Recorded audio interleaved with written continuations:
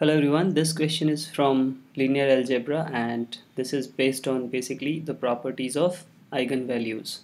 So we have few properties which we should always remember. So first let's understand the properties.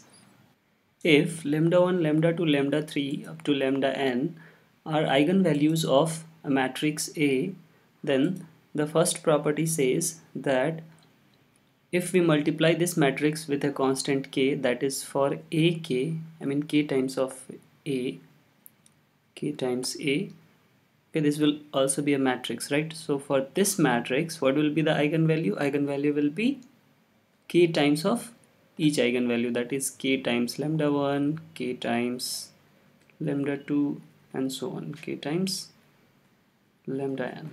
Fine. The second property is also very similar. It is saying, I mean, for the same given matrix A, for which eigenvalues are lambda 1, lambda 2 up to lambda n, if we find out eigenvalue of A inverse, that is A inverse, then here also, as expected, the eigenvalues will be reciprocal, that is 1 by lambda 1, 1 by lambda 2, and up to 1 by lambda n. Okay. Similarly, third property is if we find out the eigenvalue for a to the power some constant k, okay, then in this case also what will happen? The eigenvalue will be also the power of the same power k of these eigenvalues. Okay, so that will be lambda 1 to the power k, lambda 2 to the power k, and so on, lambda n to the power k.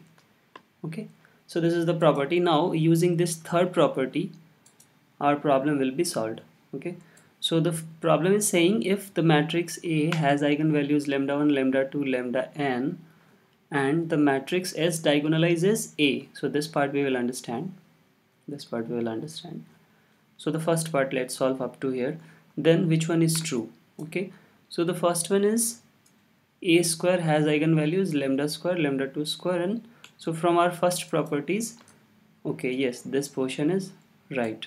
Okay, but from our from third property, this is also right.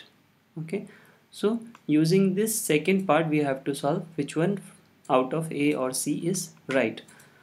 Now let's understand what is meant by diagonalization. So we have been given that matrix S diagonalizes A. Okay, so it means S is an invertible matrix. Okay, and when we multiply S inverse with this A and S again, then we get a matrix D, which is a diagonal matrix. This D is diagonal matrix. Okay, and we say that S is diagonalizing A.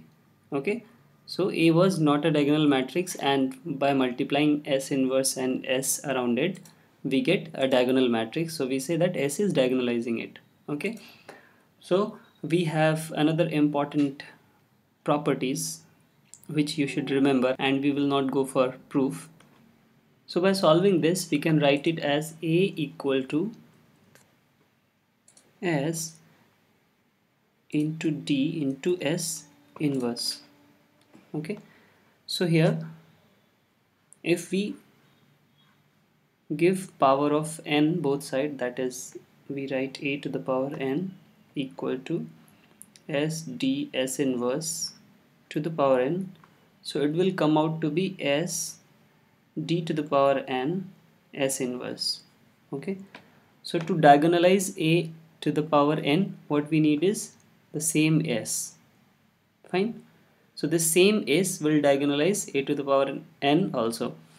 So here we have S square diagonalizes A to the power n.